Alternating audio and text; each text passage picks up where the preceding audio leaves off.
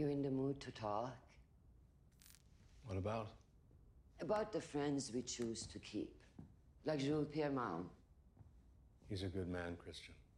Maybe he was once, but it's quite clear now that he was involved with Eros. We have no proof that that's the case. His own daughter was working with the OPA to stop him. So you really believe that he was trying to destroy the Earth? Is that right? He was playing with powers he couldn't control. Have you had any contact with him? No. I have no idea where he is. We need to know what he knows. You should convince him to come in from the cold. How am I supposed to do that? He trusts you. And if he helps us, he can keep a semblance of the life he's always known.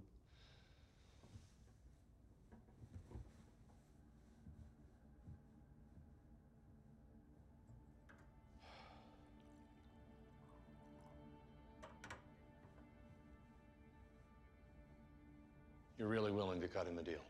Yes. And for anyone who could help us understand what we're dealing with. We both know how the world works.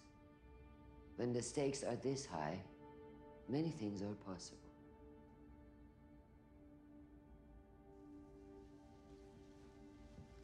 I can reach out to his family. He has 2 sons and another daughter that he adores. I'll be able to reach him. Maybe they can help him turn himself in. Good. And please let them know that, if they can't, I will rain hellfire down on them all. I will freeze their assets, cancel their contracts, cripple their business. And I have the power to do it, because I am the fucking hero who helped save Mother Earth from the cataclysm that Jules Pierre unleashed. Tell his children that government is more powerful than any corporation. And the only reason they think it tilts the other way is because we poor public servants are always looking for some fat private sector's payoff down the road. But I'm not looking. And by the time they can pull the strings to force me out, it'll be too late. Their family will be ruined.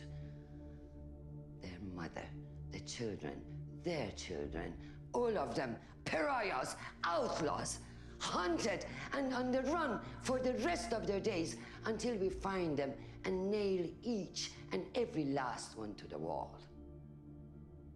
Make sure you tell them that.